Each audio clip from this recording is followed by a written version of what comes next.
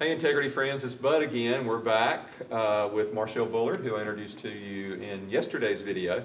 And people are going to wonder, Marshall, why it's another day and you and I don't change clothes. You reckon? Is that it? Yeah. It's because of quarantine. Quarantine! Yeah, quarantine! We don't have access to our clothes. That's right. That's a great point. That's probably it. So anyway, but no, we're doing this stuff all together and just kind of bringing it to you on 3 consecutive days. And yesterday we left you with a promise that we're going to talk today about this dispensation of promise and understand a little bit more about the spiritual nature of the promise that God gave to Abram, who would become obviously the father of the Jewish nation. He was the first Hebrew, and he was the one that God would use to build that nation of Israel, the Israelites, the Jews, the chosen people that he would become. And Jesus would come out of the lineage Yes.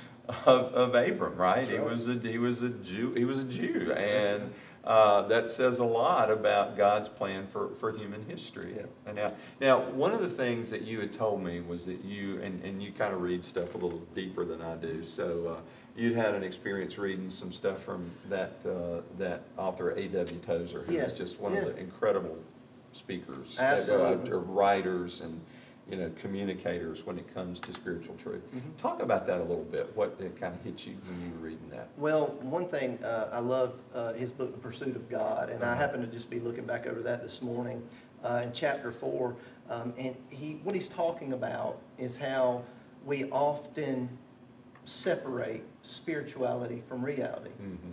And he says, ultimately you can't do that. Spirituality is reality, right? Yeah, we can or separate spiritual from material, mm-hmm. right? Mm-hmm. We can separate temporal from eternal, but you cannot separate spirituality from reality. Mm. And what we often do, we're often more focused, obviously, on the material things because they're tangible. Mm-hmm. We can see them, right? Mm-hmm. We use our 5 senses most of the time to experience those things. Right. And the reality is, right, that is faith, right? Yep. The Bible says about faith that faith is being sure of what we hope for and certain of what we do not see. In fact, the Apostle Paul says, 2 Corinthians chapter 5, that we are called as believers to walk by faith, not by sight. Right? Yeah. So this is a major thing going on right now in respect to the times in which we live. Absolutely. Because even going back to the writings of C.S. Lewis, he says basically, and I'm really probably butchering this, but forgive me, you'll hopefully get the point, but when things are good, you hear a whisper from God. When things are bad, you can hear Him, right? And he says that God often uses pain, difficulty, or trials as a megaphone to get our attention, right? Yeah. And I believe we're in those times now, and I believe you can see that as you look at things going on across the world. And I was looking at a video yesterday of people in the streets just crying out to God in Italy, right? And so I see people who may not have been very spiritual people at all, calling and crying out to God, right? And that's God's people. Since we're here in Abraham and we're looking at this covenant that God made with Abram in Genesis chapter 12, do you know what God called people early on? How they were known before we knew them as the Jews. They were known in Genesis chapter 4 as people who called on the name of the Lord. Right, yeah. And so that's what we see going on right now. And so I think it is just a wonderful time to look at God's covenant here in Genesis chapter 12. Yeah, that's good. Have you got it there? Yeah, I do. Go ahead. You like me to read this? Well, we need to say you mentioned C.S. Lewis, who was probably maybe one of the first writer, at least in relatively modern history, who really went deep into the area of spiritual warfare, right? Screw tape letters and all that. Sure. And it's funny because I tell my congregation that in order for me to try to stay in better touch with that spiritual reality, which is the reality, there's a couple of books that I've read that really impacted me back in the 80s and 90s by Frank Peretti called, This Present Darkness and Piercing the Darkness. I make it a point to reread one or both of those books every year, just so that I can try to stay in focus with that. But you're so right that this promise that ushers in the age of promise, the dispensation of promise, the way God wanted to work with his people in history was a huge thing. So read that if you don't mind. Absolutely. And let's take a look at that. Genesis chapter 12, verses 1 through 3. Now the Lord said to Abram, go forth from your country and from your relatives and from your father's house to the land which I will show you. And I will make you a great nation, and I will bless you. I'll make your name great, and so you shall be a blessing. And I will bless those who bless you, and the one who curses you I will curse. And in you all the families of the earth shall be blessed. Yeah. So there's some physical elements with that covenant, right? Absolutely. So even when we're thinking about spiritual reality, that encompasses this idea of physical. And so God said, I'll give you land. Absolutely. He said, I'll give you a big family, right? Absolutely. Many descendants. I will give you many possessions. And in that, where he said, I will bless you, that has to do with the Messiah. That's right. Absolutely. Through you, I'm going to bless the world. I'm going to redeem the world, right? Which is the biggest part of that. So there are the physical elements, but the overriding piece there is the spiritual element. Yeah, and oftentimes I would even maybe take it a step further and say some of what we see in the physical is a result of the spiritual. And I can use Abraham for an example, right? Yeah. God promised him, right? He promised him a son, right? He promised him, you know, that he would make his family as numerous as the sand on the seashores. Yet he was 100 years of age. Sarah was 90 years old before they conceived. And so they tried to speed up the process that God really had for them in his timing. And they decided for Abram to be with to Hagar, the maidservant, and then Ishmael was born. And so physically, if you want to talk about physically, then Hagar was an Egyptian slave, maidservant, and then the nation of Israel, who would come through the lineage of Abram, would be in captivity for over 400 years to Pharaoh in Egypt. Yep, exactly. And the cool thing about that was kind of cool is that, you know, Ishmael also had 12 sons. Yes, he did. Right? And so you got Jacob with 12 sons, Ishmael with 12 sons. Yes, he did. So the Arab nations, as you said, that Egyptian kind, that they feel that they have legitimate claim to promises of God because of the 12 sons. And they would say, well, you know, it's really Ishmael's sons, the ones who, and so that was the genesis of this Arab-Israeli conflict that we see today in the world. Yes. That is such a big thing, ever present.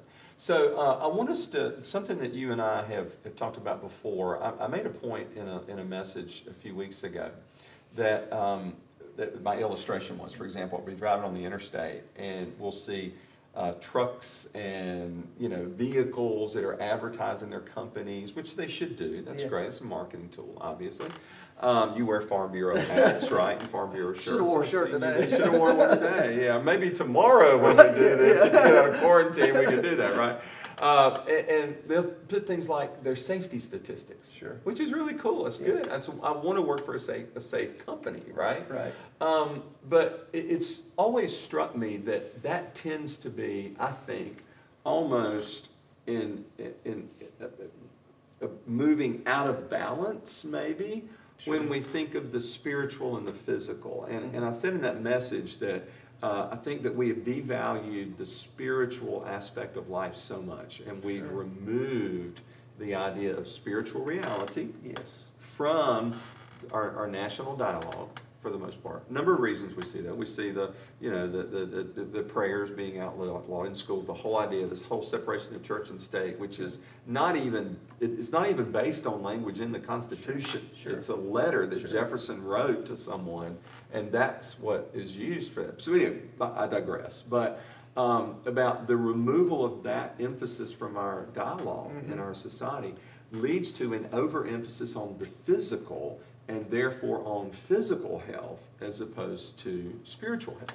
Yeah, I agree. And you said that to me independently. I agree. Yeah, sure. You had the same thought. This is, yeah, I'm tracking with you here because I believe that with all my heart, and I'll tell you why I believe it. Yeah. Just like we talked about yesterday, that all Scripture is truth, and the Apostle Paul said this. He said, "To live is Christ, but to die is gain." Yeah. I think you can sum up what you just said with that statement from the apostle, because he recognized, spiritually speaking, that you're way better off, right? Yeah. Yes. From a spiritual standpoint, even if we're not here. Look, this is here now.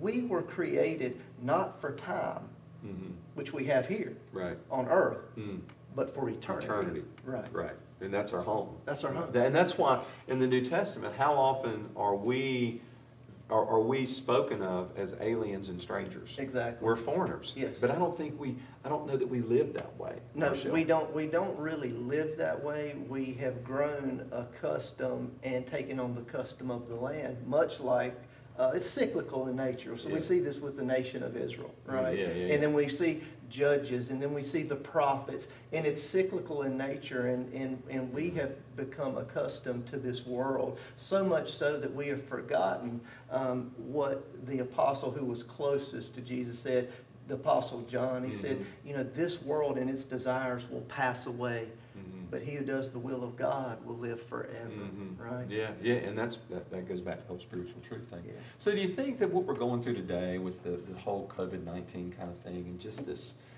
fear factor, and there's just this whole thing, I really believe that so much of it is really driven by this preoccupation perhaps with physical life and physical safety, because when you don't have the spiritual reality, and if that's not something that's important, then all you've got left is the physical. Right. No, I agree with you. And I think that, as you said, I believe it can be taken to extreme. Obviously, we want to be careful, naturally speaking. We don't want to do things that are going to jeopardize, our family, things like that.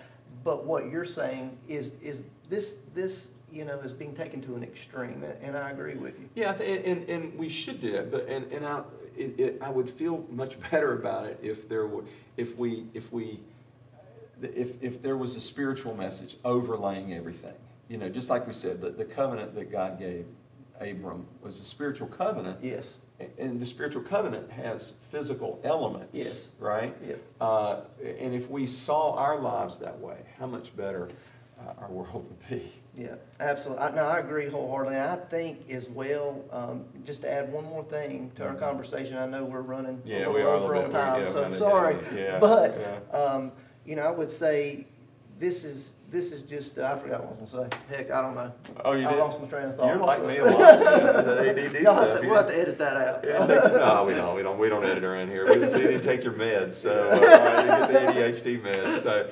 So that's a real good point. Well, what I would ask our folks to do, I want you to recognize and just kind of ask yourself, God, show me the spiritual reality in the midst of all the pain. Yes. Right? Yeah, that's what I was going to say. That's what you were going to say. Yeah, that's what I was going to say. Yeah, you're tracking with me. You took my thought. Yeah, Take it from here. Take it from here. Yeah, so I think that with that, I think this is a great opportunity.